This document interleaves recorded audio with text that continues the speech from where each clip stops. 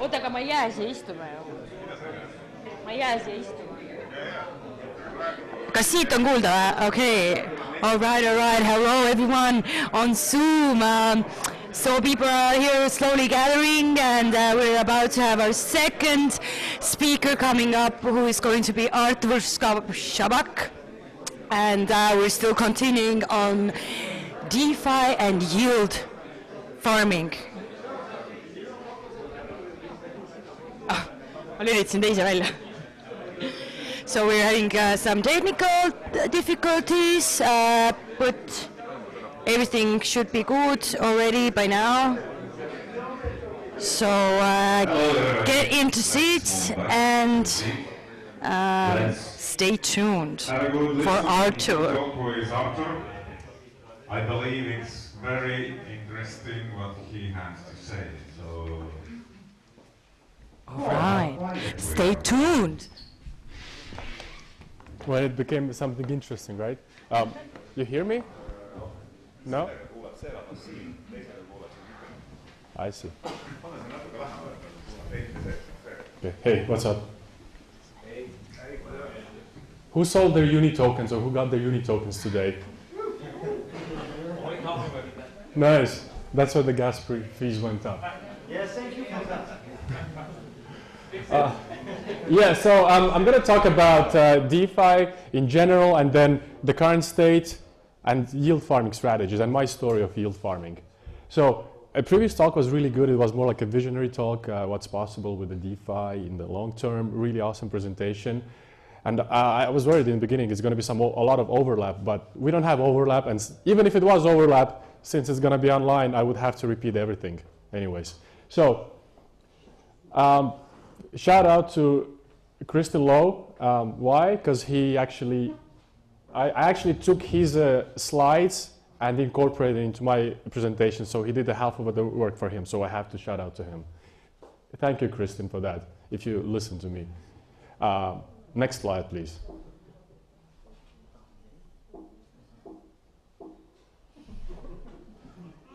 All right, so next hour, a little bit less, I'm going to talk about DeFi, its state, like what are the strategies you can do in DeFi, like what do you need to do, why you need to do, why it's needed, some stories, something that is happening now in real life, and how DeFi can be applied, what are the risks, how you mitigate, control them, and then you will make your own decision, right, and you'll have fun.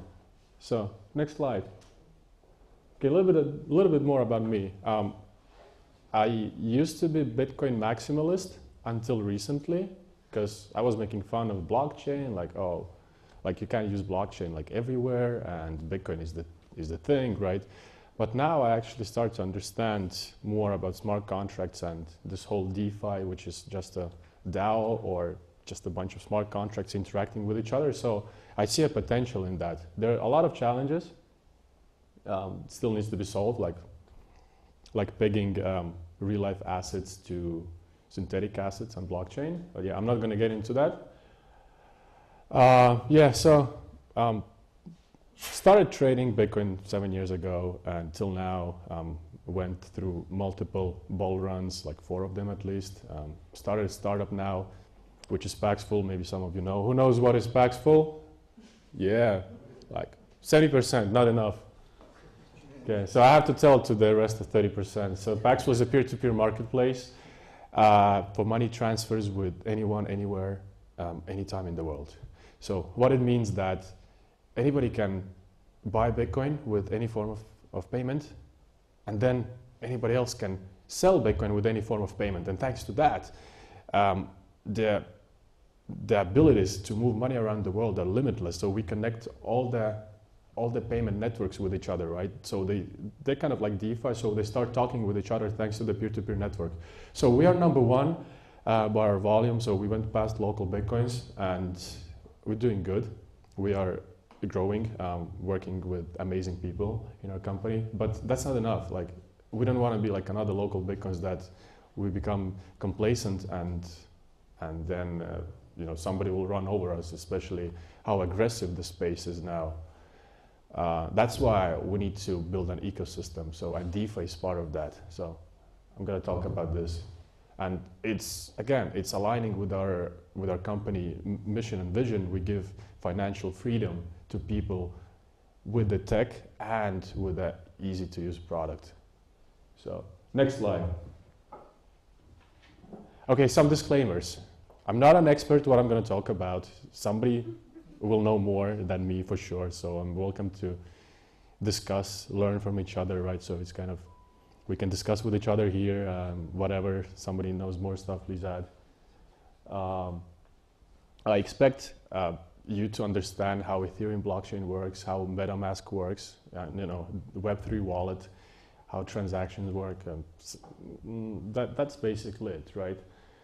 And maybe I have some opinions that you may not disagree, like a previous presenter doesn't see a big need for the yield farming, but I see. So yeah, there's going to be things like that.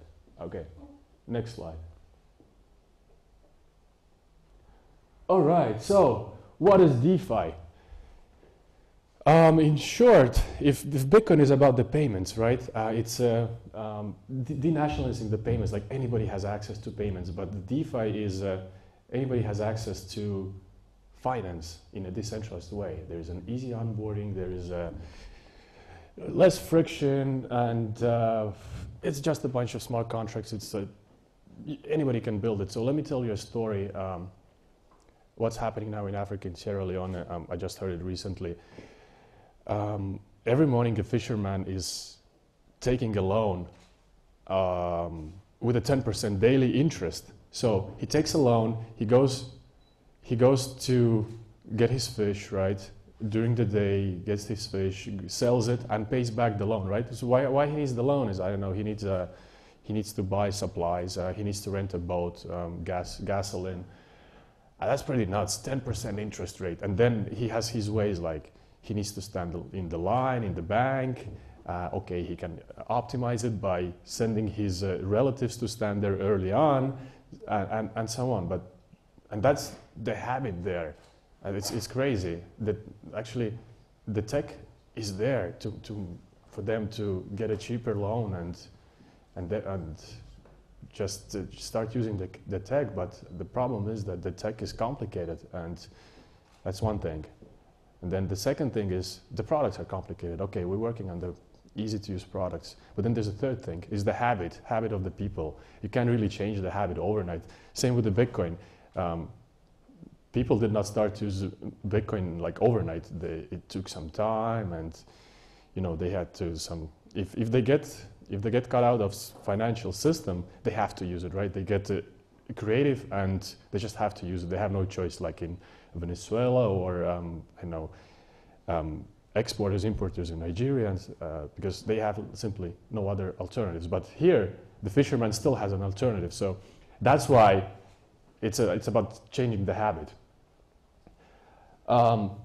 Yeah, so first example of DeFi app maybe was in 2013, the first stablecoin based on BitShares. Right now, how DAI stablecoin works, it's pegged to Ethereum value, and every 6 hours it checks the Ethereum value on the market through Oracle, and then when the value of Ethereum changes, it rebalances the DAI supply, so one DAI is always $1, right? But for example, when the Black Thursday happened in March, the DAI value spiked. It became like $1.20. So there's still, it's trying to balance itself, but there's still some work to do for that. So next slide. Next slide. I'll get to even more interesting stuff. That's for people who don't know about DeFi. Anyway, why so big deal? Basically, in my opinion, it's about the composability, that all this financial, let's call them financial institutions, they start talking with each other by default. Right now, the banks, the APIs are not open with each other. Okay, there's a PSD2 in Europe, right? But it takes time. So by default, they talk to each other, and you can build on top of each other apps, call smart contracts, one another one. So it's pretty cool and amazing once you get this concept. And so the money is more and more money is getting locked, right? Historically, there was no trust because of the DAO accident, and then when this ecosystem started to evolve, like insurance and all this stuff, so the confidence came back. So we have like what, $8 billion locked already in DeFi, and there's even more Bitcoin locked than in Lightning Network. Again, it's my opinion for the money that people want to make, right? Because in Bitcoin it's about the payments. There's no this incentive structures like in yield farming. Anyway, next slide. All right, so what do we have now? Stable coins, like just said. The first one was BitShares, now it's DAI, now it's USDT, now it's USDC. Decentralized exchanges, I'm going to talk about them more. The borrowing and lending, I'm going to talk about this too. The Compound, MakerDAO, Aave. Synthetic assets, I'm not going to talk about this. Basically, in short, you can buy Tesla stock without KYC onboarding. You don't have to register on Ameritrade or I don't know, wherever. Just go and buy it on Synthetic's website, and the synthetic asset just follows the Tesla price. So then there's insurance against the smart contract risk and the yield farming. I'm going to talk about that too. Because who wants to make some money here? That's why we're going to talk about yield farming. Next slide.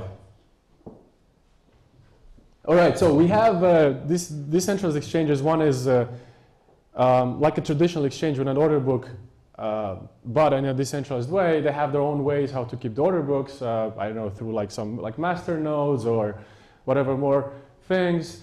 Then there's this new cool innovation is the liquidity pools, AMM, automated market makers, as like Uniswap, Balancer, Curve. Here on the left, everybody can now be a market maker, and then you can exchange your assets, right, with each other, the ERC20 tokens. And then as you see, there's a wrap BTC. I'm going to talk about this, how this happens. And then there's your fee and how much you're getting. That's pretty cool. Then there's aggregators like 1inch. So that's what we have now in DeFi about decentralized exchanges. Again, it's evolving at massive speed. 1 month ago, it was a different story. There was no, there were no other things like right now. Mooniswap or SushiSwap, right? So it's this massive. Noodle swap. Pickle. Yeah, it's actually going to be soon. So next slide. Yeah, so that's how people are wrapping their assets into Ethereum blockchain. So it can be in the DeFi ecosystem. Again, in short, you deposit your BTC to Ren project, to wrap BTC. It waits 6 confirmations, so that project becomes a custodial of the actual BTC, and they mint you the token that represents one-to-one value. And you can have some fun in the DeFi world with that. Okay, next slide. All right, so the liquidity pools that I just said, it's a Uniswap. Everybody can be a market maker. You make fees from that. When somebody trades, depends what your liquidity. Out of all the liquidity, you're making fees according to that. So, and it's important that anybody who builds something new in the DeFi space, they need to incentivize people to provide the initial liquidity, right? And then we see all these games like, you know, this vampire exchanges like SushiSwap is trying to lure over the liquidity from Uniswap by giving out free tokens. So, and in my opinion, basically, the liquidity providers in the DeFi space are not so loyal customers like customers are loyal on centralized exchanges, because it's just like one transaction to go from one liquidity pool to another liquidity pool just to make more money. So, and then as you see below, Balancer, Synthetics, Ren, UMA, Compound, CRV, Sushi, Kimchi, Pickle, all these vegetables are given by, as a governance tokens by this liquidity pools and decentralized exchanges. Let's go next slide. So, few concepts of AMMs. There's an impermanent loss. I'm not going to try to explain you what it is. I mean, it took me a while, so just see the example here. If you just hodl one asset, it goes up in price a lot faster than if you put a pair of this one asset and another asset, and it does not, so because the other asset does not go so much up in price, it tries to balance itself 50-50 on Uniswap. You get less gains. So always think about this impermanent loss. It happens when you put two assets in the liquidity pool which don't have one-to-one ratio. So if you put like USDC, USDT, or a wrap BTC, rent BTC, there's no loss of, there's no risk of impermanent loss. So do not get wrecked. That's the moral of the story. Personally, I think I got wrecked with Ampleforth, but then there was one pump, and then I sold it at a really good time. It went to $2, and before it rebased, I sold it, so happy end. Next slide. All right, so lending, borrowing. Showing here what my friend is doing, Stani from Aave. It's a pretty cool thing. That's actually the first concept to yield farming. I'm going to explain that later on. What are the steps and what are you gaining? So you loan some collateral like Ethereum, and then you can borrow something else. And the magic here is that you have to give out more than you can lend. So in real world, if you want to borrow from bank, you can give less collateral than you're borrowing, right? So you give collateral your property, and then you can borrow more than the property costs, let's say so.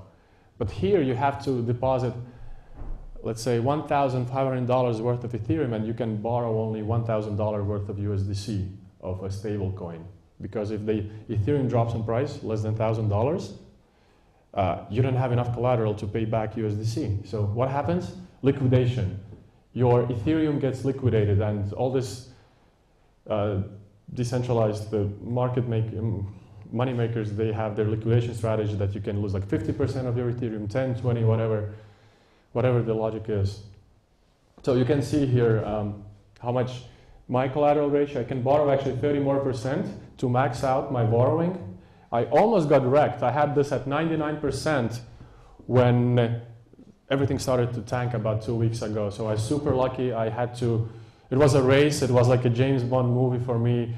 I had to take out from my liquidity from Uniswap, that's one transaction, unstake, second transaction, and then I had to always make the fast fees until I could pay back some of the true USD, so my collateral ratio went back to this normal percentage.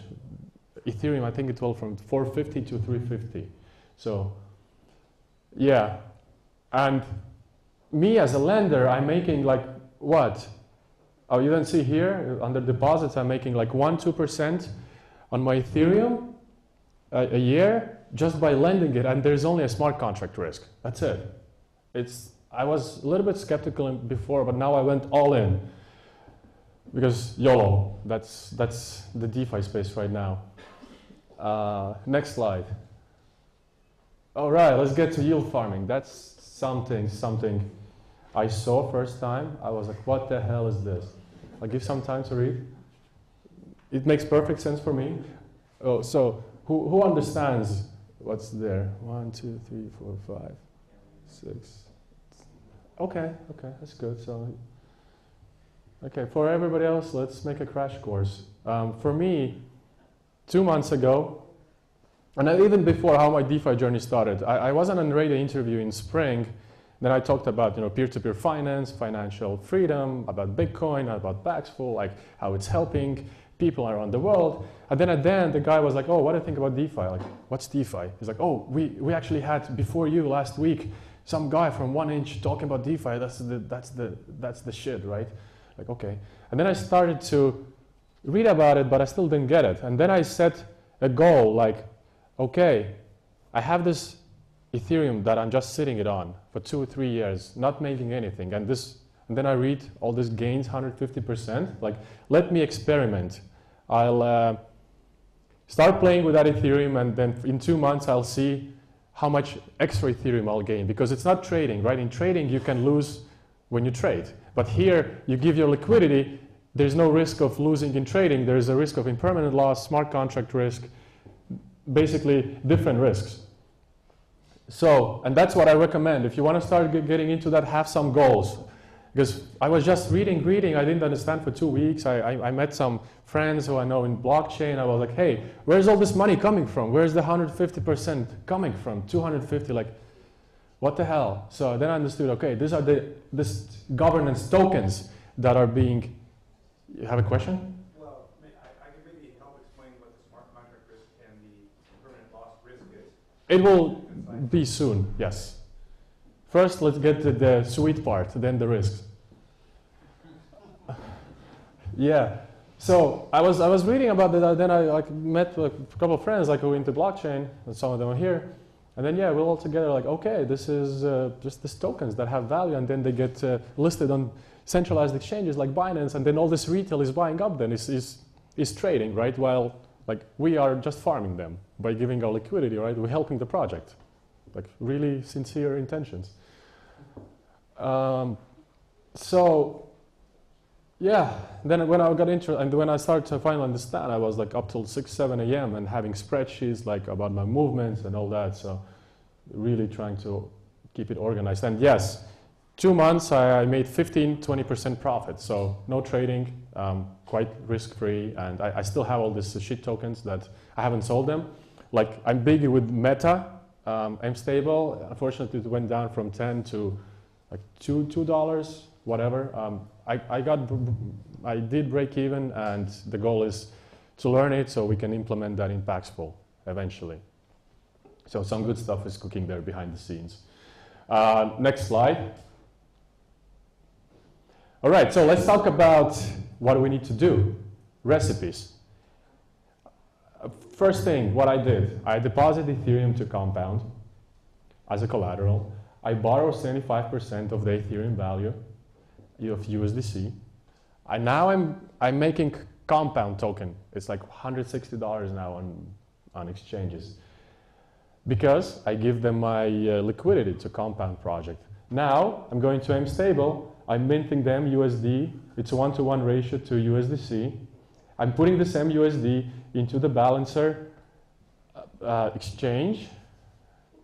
So I'm earning now balancer tokens. I'm earning MTA and the trading fees from the balancer, because there are people also putting here the liquidity, right?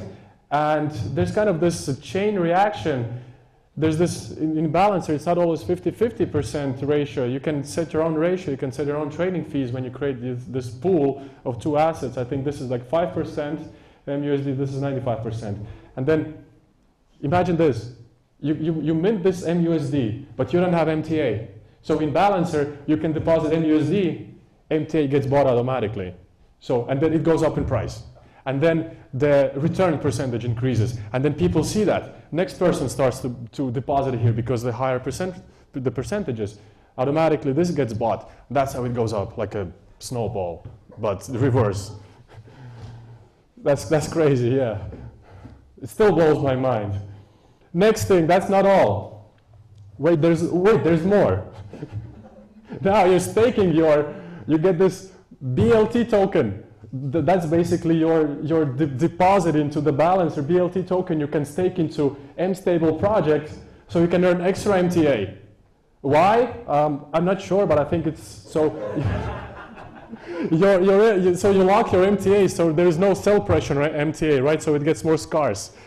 It's like the centralized startups like Crypto.com is also using that approach.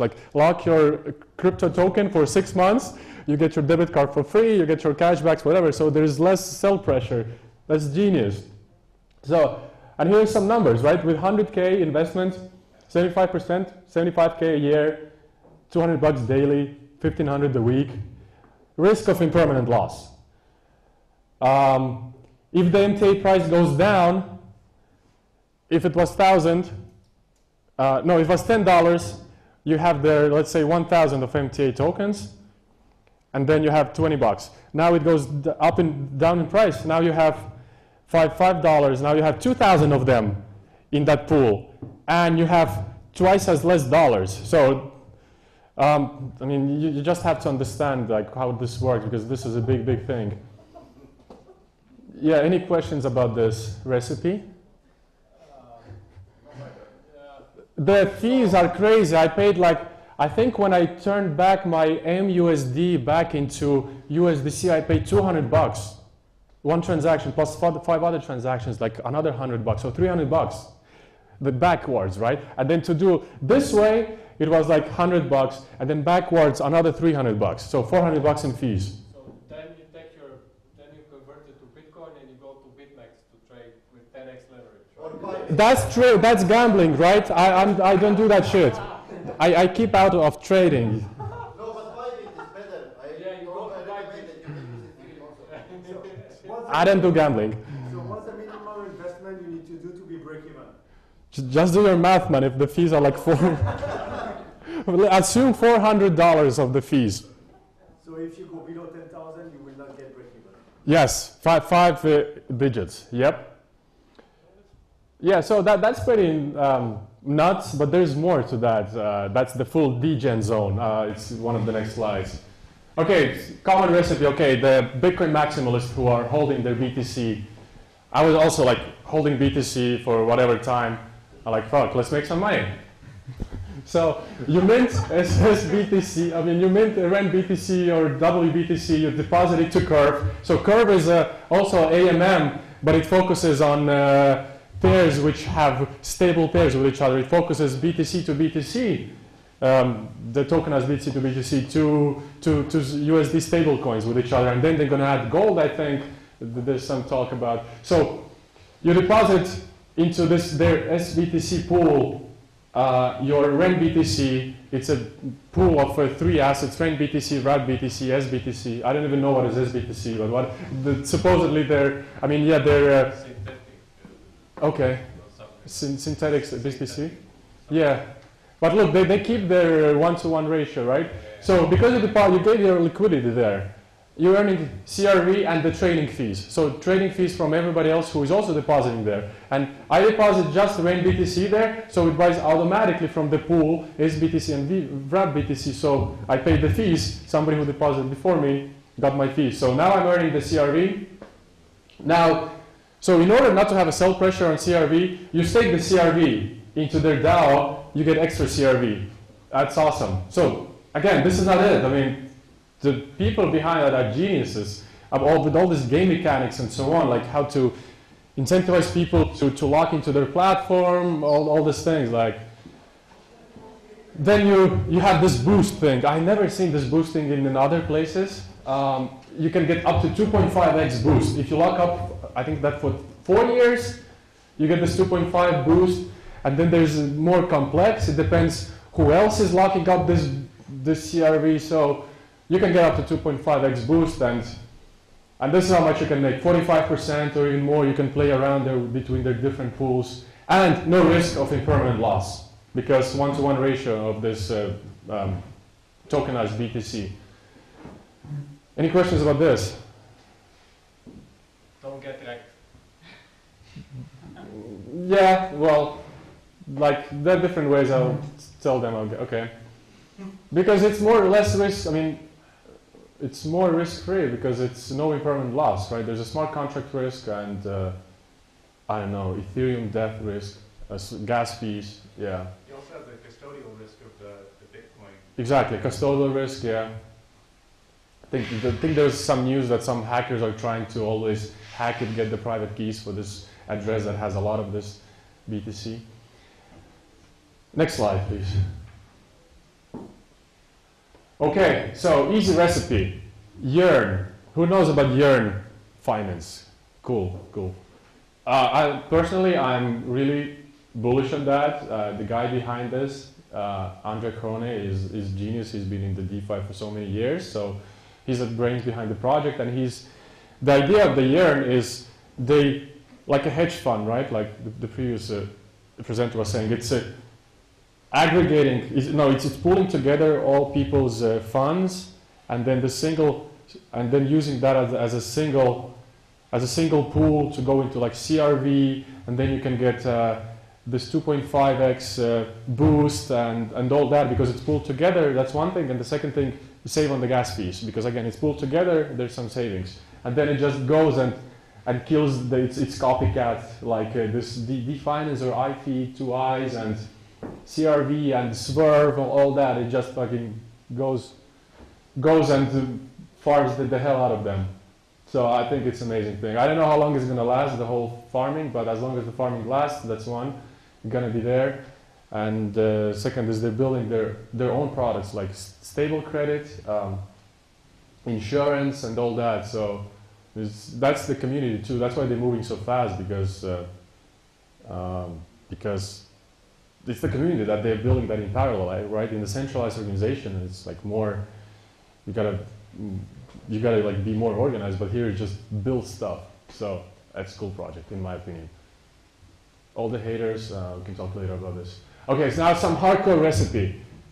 This is, actually, Kristen Lowe, who I mentioned at the beginning, he told about this. So that's how you can do leverage on your collateral. So, I mean, on your lending. So you can lend more than your collateral because you do multiple iterations of lending.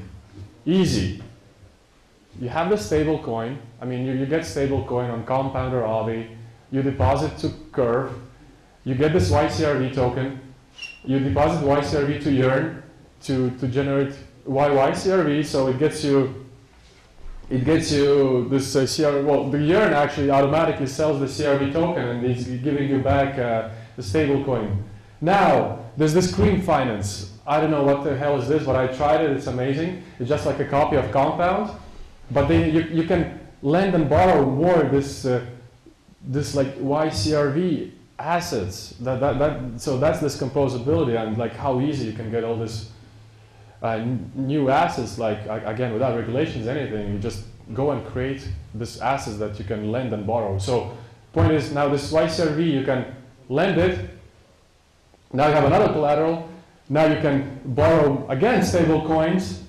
So you're earning Cream because Cream is like this Compound token is the governance token of the Cream Finance, and then you repeat that cycle multiple times, up to 5, whatever you feel like. Because look, if you did it 2 cycles, $1,200 in gas fees and 250% return.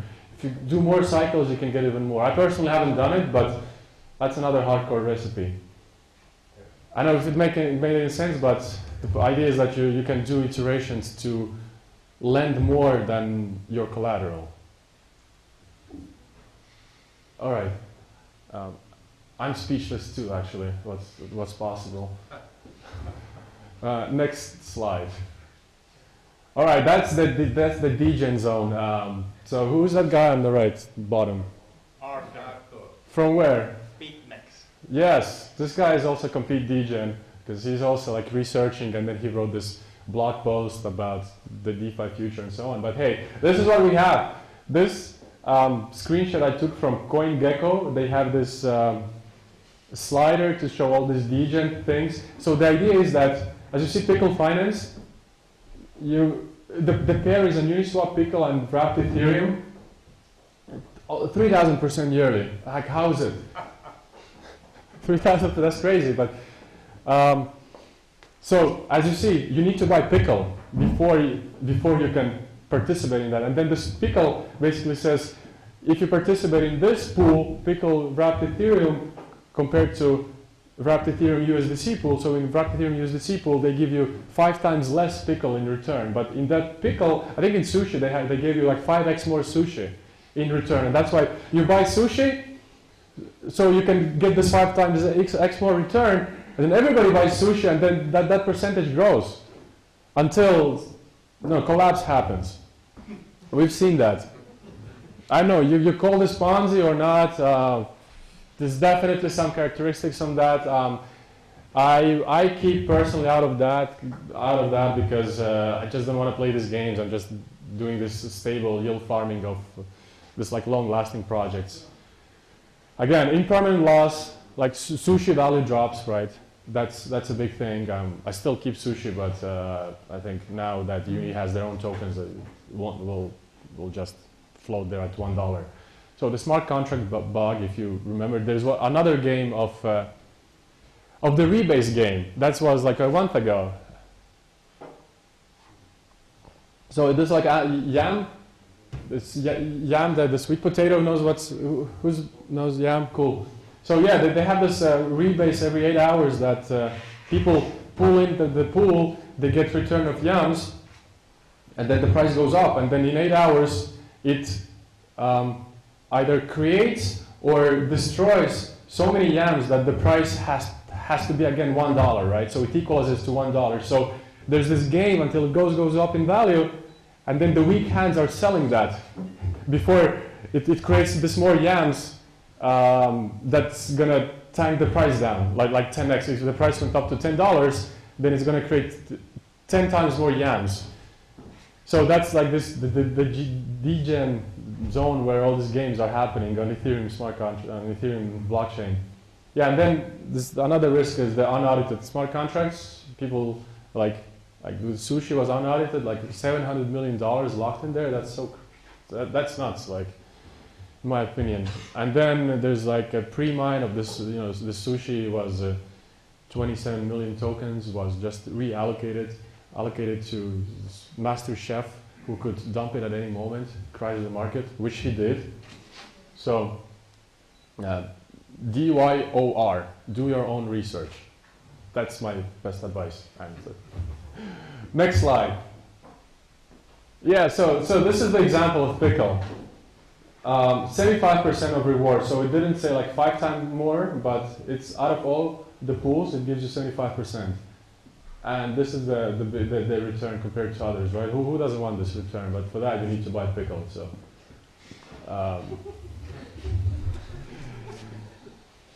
next slide. Yeah, so where can you spot the opportunities? A few websites. The screenshot was from CoinGecko. You can turn on this degen, all this vegetable swaps. The projects are going to be there. Yeah. Next slide. All right, let's talk about the risks. This is actually one of the last slides, so we're almost there. Liquidation risk. That's when you lend, and like I said, if the collateral ratio is good enough, you won't get liquidated, but you can if the price drops too fast, like it happened in March. So how you can mitigate it? You basically monitor the collateral factor, and then you mitigate the risk by restoring the healthier collateral factor. Impermanent loss.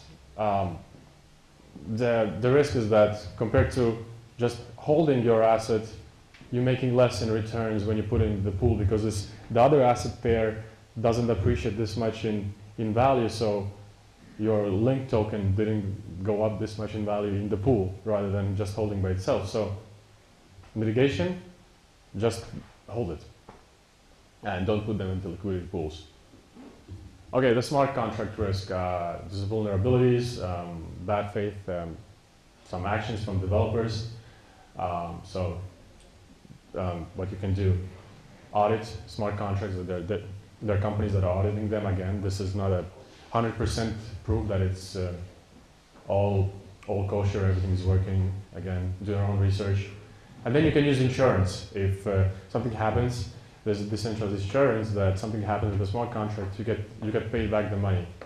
And then the last one is the biggest, the most hardcore risk, which has the least risk. I mean, the least possibility of happening is, I know, the blockchain gets messed up, something happens with the whole blockchain, so consensus fail or whatever. So you can actually hedge your Ethereum price on Deribit exchange. And remember that any of these mitigations, they incur some cost to you, so your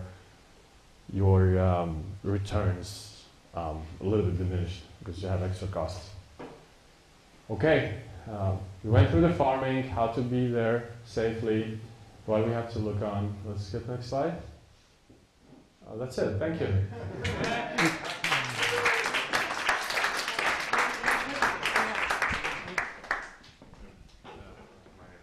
Thank you, Artur. Yeah, people are going to hear you in Zoom. What do you think about the governance tokens? Like in the case if earn finance, the distribution happened like an airdrop without an actual price. He said it's worthless, like, there's no price. But in the Uniswap case, there was a price already. So what do you think in terms of regulations? Like, what's going to happen to those government tokens? Are they going to become like obsolete at some point, or it's just going to stay like that forever? And that's a good question, right?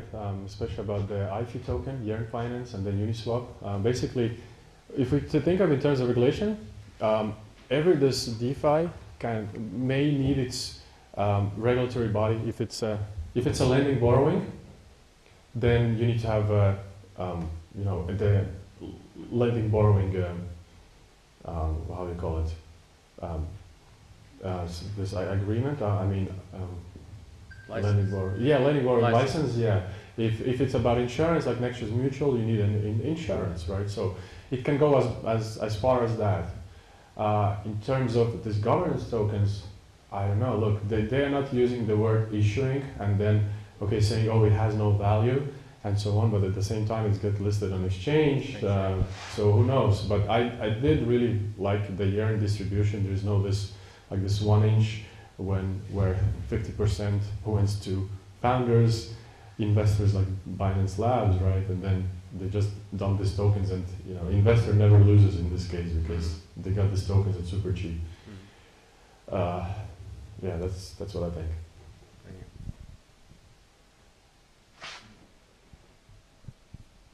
Yeah, I just want to add something I think is really important to note about DeFi, and that is that any particular project might fail on it, but since it's also tied together, there's a kind of resiliency to it, because as long as part of the stack is sound and there's no smart contract risk, like you say, or no smart contract exploit, that will survive even if some part of it falls off. So I don't know if you had any comments on that, but I just see that as that's part of the excitement for me, because you might take individual risks, but the class of opportunities is there to stay.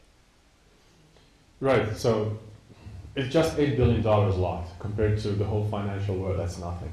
That's why I think it's still a big playground with a bunch of whales. Well, we saw there's only 50,000 users in the whole DeFi space, and we can think of it is a playground of whales, and that's it. To test the grounds, risks are always there. It happened. When this thing is going to collapse again, it's a really good test for all this coding, smart contracts, how they're going to be, all this composability will be working against each other.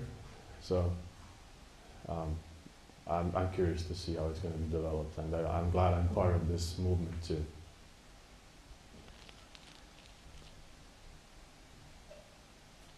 Is Bitcoin going to be part of that movement as well, or just going to be there? So is Bitcoin going to be the part of that movement, right? So Bitcoin has layer 2 solution Lightning Network, and there's also smart contracts possibilities. But Bitcoin is meant for payments, and Lightning Network is also meant for payments. All Ethereum is, or whatever, all the smart contract abilities, blockchains are meant for DeFi. Yeah, so somebody said scam, right? But there's a part truth in that too, because there's a lot of this scam projects. But there's a good stuff too, and why people are building on Ethereum, because all this ICO craze a few years ago, it has already an ecosystem, it has already some apps in it, right? So why the hell do I have to build on Tron or EOS? There's an ecosystem there, there's tools there, so there are some really cool projects being built on. Well, I use it, right?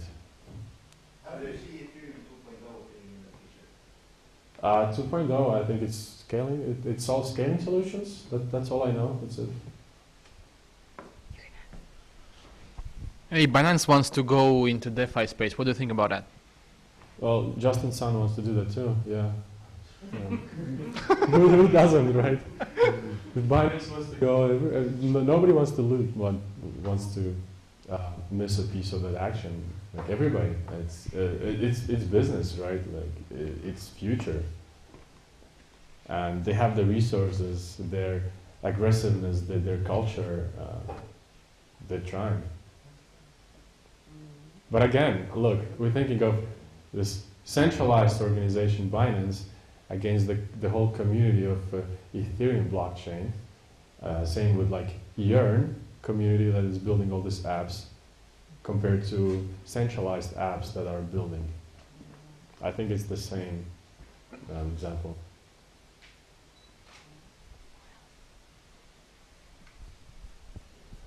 No? No? No one? Okay. We're good then. No one? No, we didn't understand anything. Okay, you do? It's more about something you were talking in the beginning about someone in Africa taking a loan and paying like interest daily. So in order for him to take a loan on the DeFi, he has to have money to deposit as a collateral. So how would that work in your opinion in the future? Because he doesn't have the money right now to go to fish, so he takes the loan to have the money to go fishing. So in order for him to take the money out of the DeFi apps, let's say he would have to have money to deposit as a collateral. So how would that work? That's a great question, because this is the connection between the real world assets and then the DeFi space. So exactly. So that's the fiat on-ramps and off-ramps, and Paxful is actually doing that. So we as Paxful, we are the fiat on-ramp and off-ramp for the whole Bitcoin ecosystem, soon DeFi ecosystem. So once there are easy off-ramps and off-ramps into DeFi and back to your whatever bank account, that's when it's going to work. So the off-ramps and on-ramps need to be built.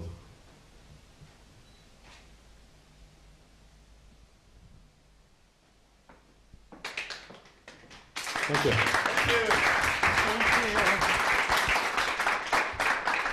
Thank you very much, Artur. And that's going to be it for today. Thank you, everyone, for coming. You can still stay here, chat with each other, have some beers and non-alcoholic drinks as well. And yeah, thank you again for Martin Bohm and Artur. And I hope really that we're going to see you all next time. Thank you.